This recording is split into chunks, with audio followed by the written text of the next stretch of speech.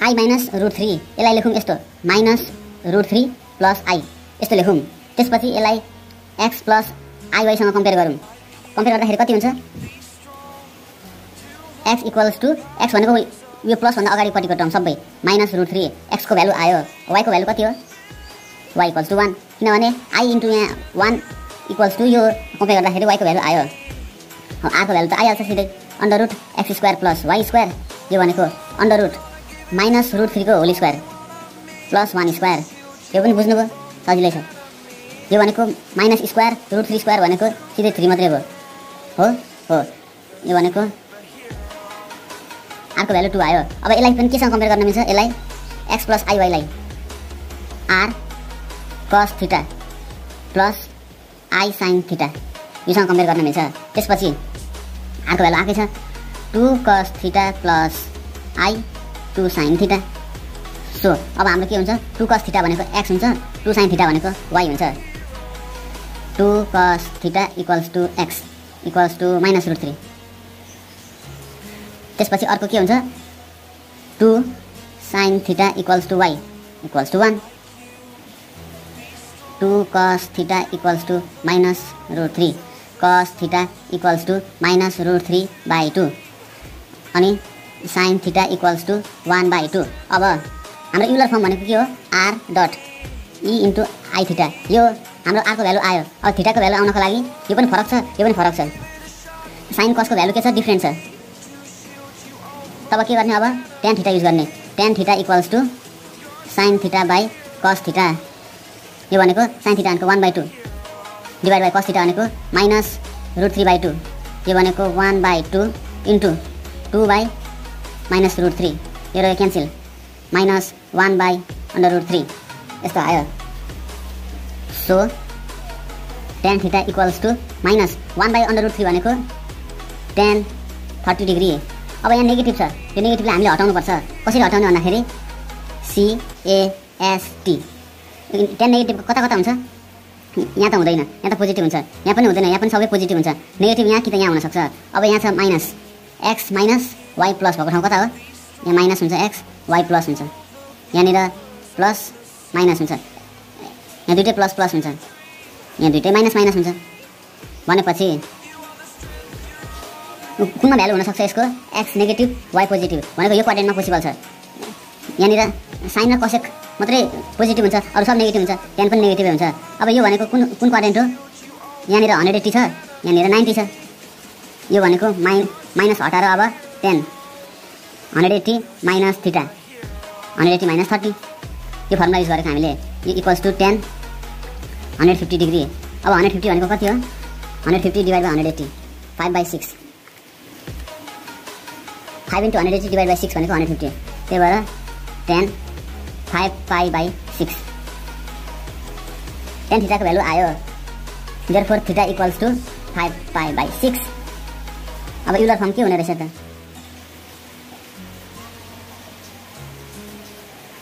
r e i theta r भनेको 2 r को value 2 छ i थीटा थीटा भनेको 5π/6 एन्सर कति छ यति नै छ। अलिकति कन्फ्युज कहाँ हुनुभयो होला भने नि यो 1/3 भनेको tan 30 को भ्यालु हो माइनस छ माइनस भएपछि माइनस हटाउनु पर्छ हामीले यहाँ प्लस राख्नुपर्छ अगाडि। यसलाई हटाउनको लागि के उपाय छ भन्दाखेरि tan नेगेटिभ कहाँ छ हेर्नुपर्छ यहाँनिर छ tan नेगेटिभ अनि यहाँ पनि छ tan नेगेटिभ यहाँ र यहाँ त tan पोजिटिभ छ यो क्वाड्रेन्टमा त हेर्नै मिल्दैन कास्ट रुलको अनुसार अनि त्यही भएर 180 माइनस थीटा यसैले हामीले सेलेक्ट गरेको यहाँनिर गर्दा पनि हुन्छ तर हामीले यो भ्यालुलाई एप्लिकेबल मानेर लेखेको। अब यी नम्बर सल्भ गरौँ। अर्को नम्बर 1 माइनस i यसलाई कम्पेयर गरौँ x प्लस iy सँग कम्पेयर गर्दा के आउँछ x इक्वल्स टु 1 आउँछ सिधै y इक्वल्स टु कति आउँछ iy y इक्वल्स टु -1 आउँछ भनेपछि r को भ्यालु कति हुन्छ direct x square plus y square यो भनेको 1 स्क्वायर प्लस -1 को होल स्क्वायर यो भनेको under root 2। Therefore r equals to under root 2 r को भ्यालु आयो। अब यसलाई r cos theta plus i sin theta योसँग compare गर्न मिल्छ। त्यसपछि r भनेको under root 2 cos theta plus i into under root 2 sin theta यो भयो। अन्डर रुट 2 cos थीटा भनेको हाम्रो x भयो अन्डर रुट 2 sin थीटा भनेको y भयो। So √2 cos theta equals to x को भ्यालु कति छ 1 इक्वल्स टु 1 त्यस्तै √2 sin theta equals to y equals to -1 अरे भनेपछि cos theta equals to 1/√2 equal to -1 sin theta को भ्यालु कति रहेछ -1/√2 यहाँनिर पोजिटिभ आयो यहाँनिर नेगेटिभ आयो भ्यालु के आयो डिफरेन्ट भ्यालु आयो भनेपछि अब हामी के गर्छौं tan theta लिन्छौं tan theta equals to sin theta by cos theta यो भनेको -1/√2 डिभाइड बाइ 1/√2 इक्वल्स टु -1 भनेको tan थीटा -1 आयो -1 भनेको -tan 45 डिग्री अब हामीले माइनस हटाउनु पर्छ माइनस हटाउनको लागि CAST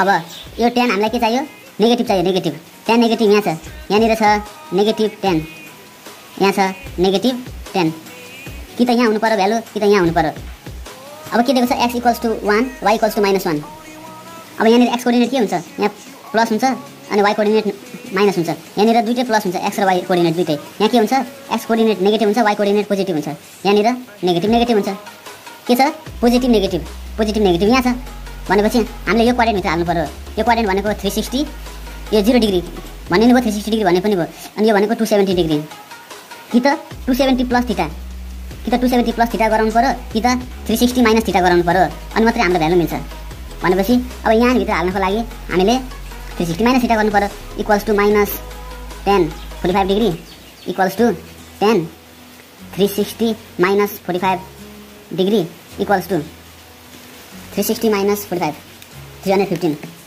tan 315 अब 315 भनेको 4/7 भनेको tan 7π/4 7 into 180 divided by 4 भनेको 315 त्यही भएर हामीले 7π/4 लेखेको therefore tan theta equals to 7π/4 यो हाम्रो एन्सर हो अब युलर फर्म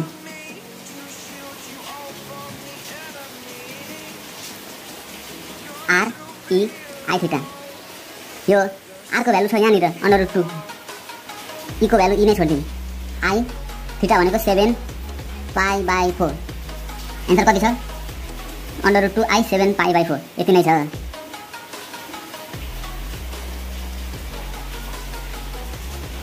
अब f नम्बर यहाँ के दिएको छ यहाँनिर दुईटा आइ छ माथि पनि आइ छ तल पनि आइ छ हामीलाई त एक ठाउँ मात्रै आइ चाहिन्छ न्युमरेटरमा राख्दिउँ त्यसको लागि यो क्वेशनलाई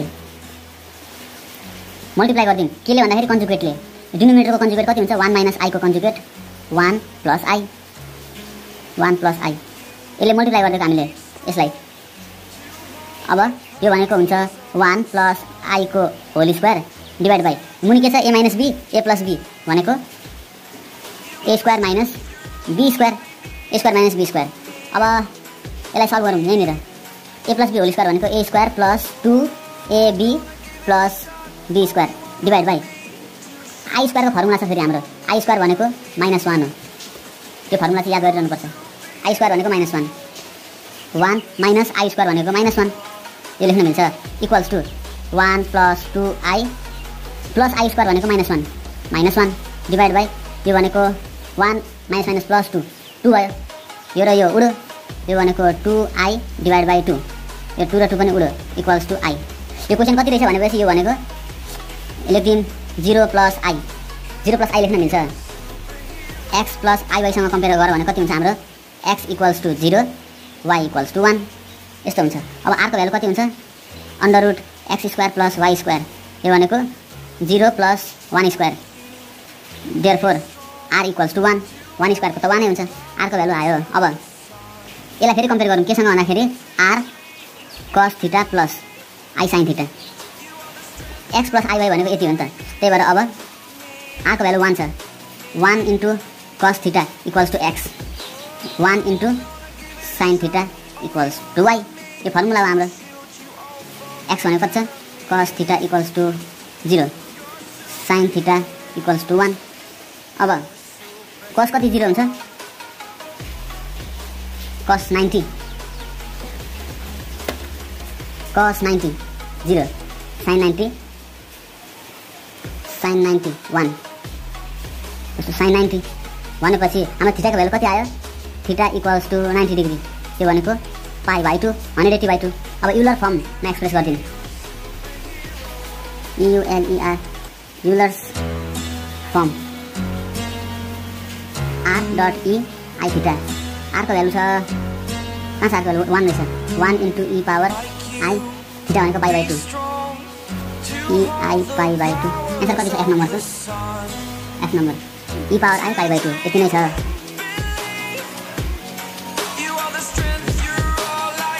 अब अर्को क्वेसन, यो पनि सजिलै छ, बुझ्नु होला. By by, thank you.